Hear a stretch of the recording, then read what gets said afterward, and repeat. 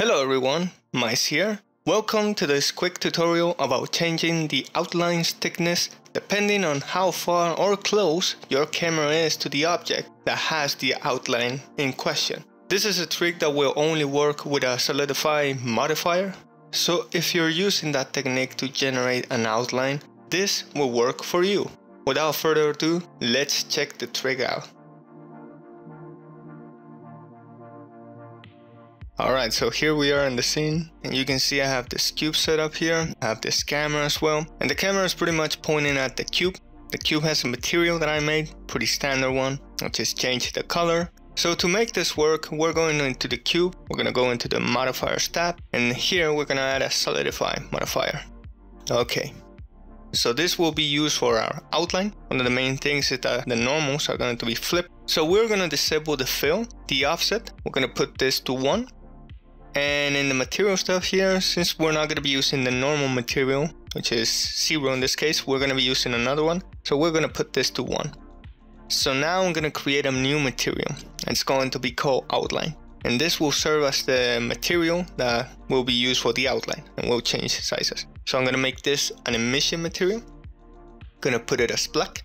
And an important thing for this to work is that we need to put this material option in backface culling. So you can see that it's kind of working, but there are some things going on here. For example, it's only taken on the top. There's a little bit of outline on the sides, but not so much. So to fix that, we can see here that in the scale, it's not a regular one. It's not all in one. So we're going to press Ctrl 8, go to scale, and there it is. Now it's a regular, but it's still too small. So we're going to go to the Solidify modifier, and we're going to change the size here. So now we have a normal type of outline, but this doesn't change sizes, as you can see here. So now we're going to move on to the part of changing the size of the outline, depending on the camera position.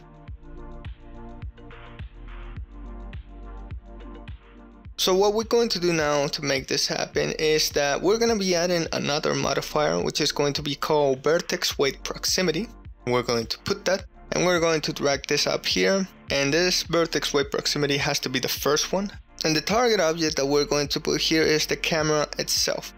So proximity mode, we're going to put this to geometry, and this is a very important part. The min and max values are pretty much the values of how big or how small is the outline going to become when the camera zooms in or zooms out of the body.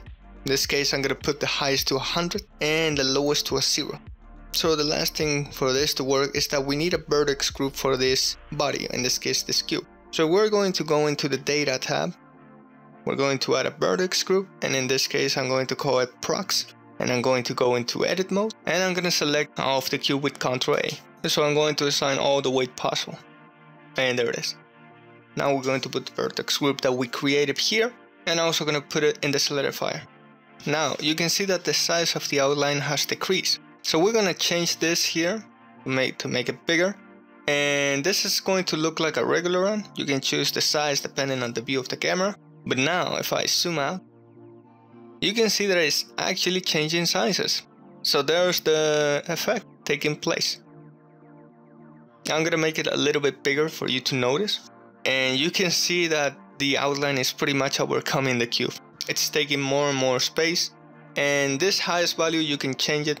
I'm going to put 1000 here, and this is going to change the size of how much the outline is going to grow. And all you need are these two modifiers for this to work: a Solidify modifier and a Vertex Weight Proximity. So always remember that the Vertex Weight Proximity should be the first in the modifier step, and the Solidify should be the last. Alright, that's it. I hope you enjoyed the video. I will also leave a download link in the description for the blend file of the scene, so you can take a look in case you need something from it or need to take a technical look at it. And if you need help with something related to 3D modeling or just in general, you can always comment down below in the description or join my Discord, where you can ask me for help and I will try to answer you the best way I can. So I'll see you on the next video. Bye bye.